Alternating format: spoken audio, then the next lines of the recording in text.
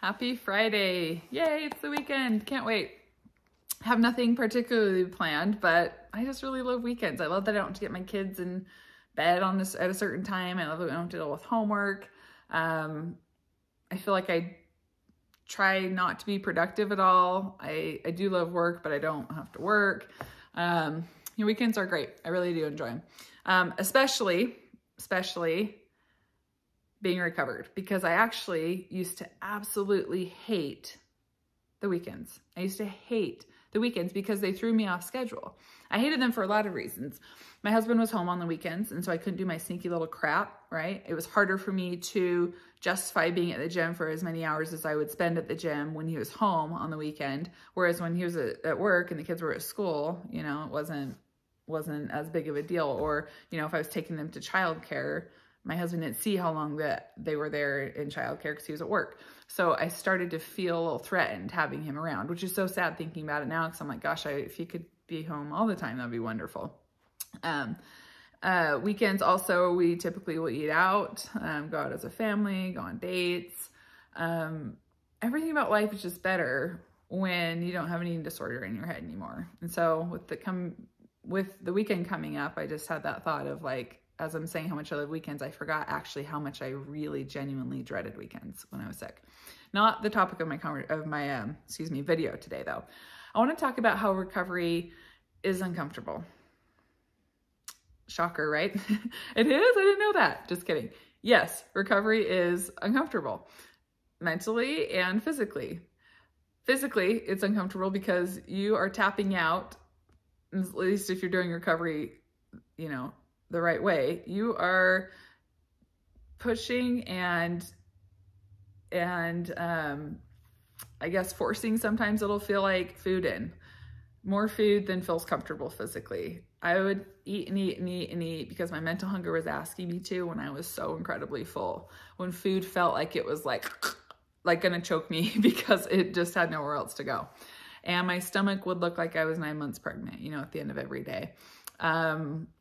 I felt really swollen and I felt really puffy and I couldn't get any rings on. And obviously I was outgrowing clothes, and people would say things that would derail me and make me feel like, oh my gosh, I can't do this anymore. Someone just called me healthy. Or, oh my gosh, I can't do this anymore because everybody is going to think I'm, you know, letting go and just don't care about my life anymore. I had so many worries about my body changing that felt really also like not just physically uncomfortable, but mentally just excruciating.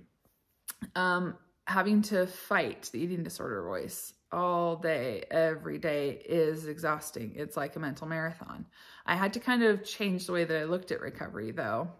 And I had to look at it as, like, more than focusing on the body changes, I need to focus on strengthening my mental muscles. So I looked at it as, like, you know, if you have trained for something before, if you have an exercise compulsion, you likely have, you've got to train your muscles, right? To be able to do whatever it is that you're trying to do. And I felt like, okay, muscles are going to take a break now. Body's going to be sedentary. And I am going to work on my mental endurance, my mental strength. Because I felt like before I started recovery, I was really mentally weak. I did not like distress. I didn't like feeling uncomfortable. I didn't like feeling anything, really. And so as I entered recovery, I started realizing this is mentally the hardest thing I've ever done in my life. This is the hardest and most exhausting thing I've ever done in my life. It felt really uncomfortable. Probably more uncomfortable than the physical part for me was the mental part and the emotional part.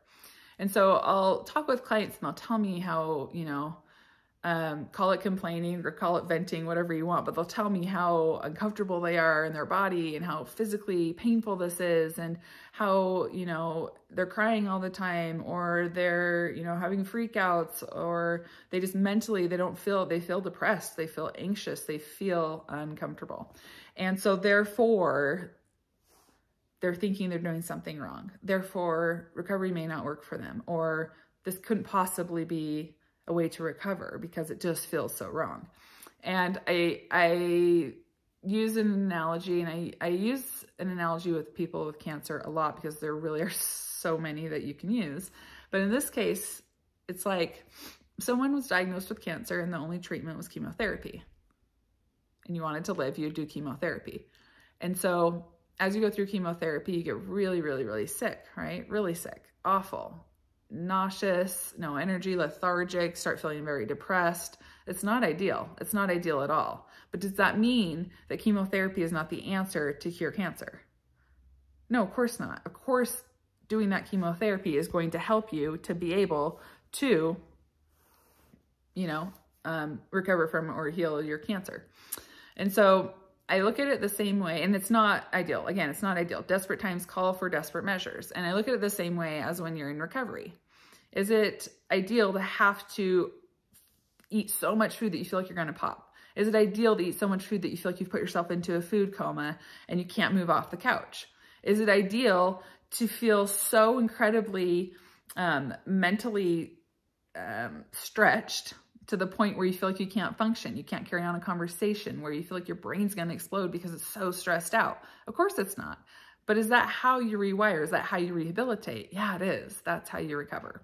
So if you're here listening to this video and you're thinking, yeah, recovery is kind of uncomfortable. Yes, it is. It doesn't mean you're doing anything wrong. In fact, if you listen to people's stories of people who did fully recover, listen carefully to how they explain what their experience was like. Again, people that you know, not people on Instagram that, you know, you think maybe they are, they said they were. People that you really know that are fully recovered. Listen to how they explain what recovery felt like. And if you're experiencing all of those things, it's likely that you're probably doing recovery. It's likely that you're making the changes. You may not be perfect, but you're making those changes that you need to in order to be able to rewire your brain.